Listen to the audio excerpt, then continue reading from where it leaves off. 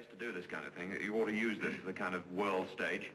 David, since we are athletes, although I am a teacher, but I'm not a politician, we use this so the whole world could see the poverty of the black man in America.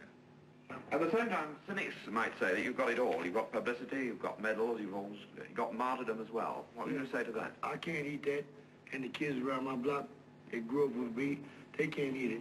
And the kids that's going to grow up after them, they can't eat publicity, they can't eat gold medals, as Tommy Smith said. All we ask for is equal chance to be a human being. And as far as I see now, we're 5 steps below the ladder. And every time we try and touch the ladder, they put their foot on our hand.